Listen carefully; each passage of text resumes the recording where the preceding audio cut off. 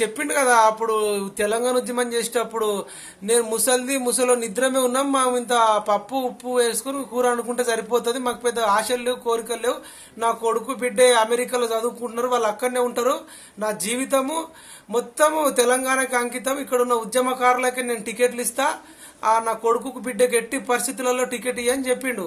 కానీ మళ్ళీ ఏం చేసిండు రాను ప్రజలకు తెలుసు ప్రజలకున్న ఒక గొప్ప వరం ఏంటంటే మతిమరుపు అందరు మర్చిపోతారని ఆయనకు ముందే తెలుసు 80,000 పుస్తకాలు చదివిండు కదా అందుకనే ఏం చేసిండు వీళ్ళు అట్లనే మర్చిపోతారు నేను ఏది చెప్పినా నమ్ముతారు వీళ్ళని ఒక బంతిలో బాల్ ఆడుకుంటా సర్కస్ లో కోతిని తిప్పినట్టు తిప్పుతా వీళ్ళు నన్ను తిరగబడి ఎవ్వడు అడగాడు నిరుద్యోగులు పిచ్చోళ్ళు పిల్లలు వాళ్ళు పెద్ద తెలివి లేదంటుండు యువకులు పెద్ద అడగరట ఆయన అంటున్నాడు ఆయననే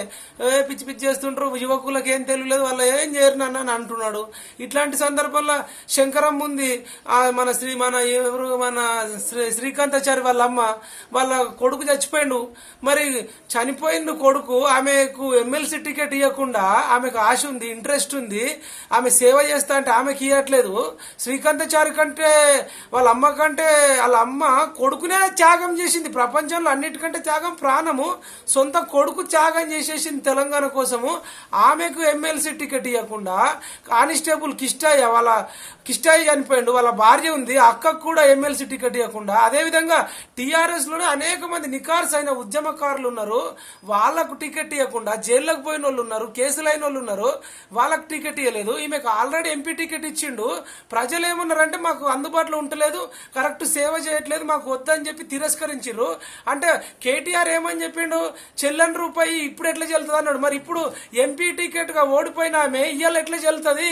అంటే ఓడిపోయిన ఆమె చెల్లని రూపాయిని మాకు బలవంతంగా రుద్దుతారా ఆమెకు సేవ చేయాలని ఎట్టి పరిస్థితులలో లేదు నీకు నిజంగా సేవ చేయాలని ఉంటే ఎన్ఆర్ఐ పాలసీ పెట్టవచ్చు 500 కోట్లతో ఎన్ఆర్ఐ పాలసీ పెట్టమని ఎందుకంటే జాగృతి అనేది స్థాపించి ప్రతి గల్ఫ్ కంట్రీ 17 దేశాలలోకి వెళ్ళి యూరోప్ కంట్రీకి వెళ్ళి అమెరికాకి వెళ్ళి లక్షల కోట్ల రూపాయలు చందాలు వసూలు చేసిన వీళ్ళు కోట్లు జమ చేసుకున్నారు 100 కోట్లు జమ చేసుకుని ఇలా అది కుటుంబ పార్టీగా మారిపోయింది కొడుకుకు ఇచ్చిండు మళ్ళా బిడ్డకి ఎమ్మెల్సీ ఇస్తుండు ఇంకొక అల్లుడికి ఏమో సంతోషరావుకు రాజ్యసభ ఇచ్చిండు ఈయనకు ముఖ్యమంత్రి ఒక్కొక్కళ్ళకు 4-5 లక్షల జీతం అంటే వీళ్ళింట్లోకి నెలకు ఒక 30-40 లక్షల జీతం పోతుంది అంటే వీళ్ళు ఒక్కొళ్ళు కూడా ఖాళీగా ఉండట్లేదు ప్రతి ఒక్కళ్ళకు ఉద్యోగం ఉన్నది మరి కవితకు 6 నెలలు ఉద్యోగం లేకపోతే అంత కష్టపడ్డాడు కదా మరి నిరుద్యోగులం ఉన్నాం మరి మేమందరం నిరుద్యోగులం ఉద్యోగం లేకుంటున్నాం మాకు ప్రతి ఒక్కళ్ళకు 3 లక్షల ఖాళీలు ఉన్నాయి 3 లక్షల ఉద్యోగాలు వెంటనే నింపాలా మిగతా వాళ్ళందరికీ కార్పొరేషన్ లోన్ల కింద ఇయ్యాలా అదే విధంగా శంకరమ్మకు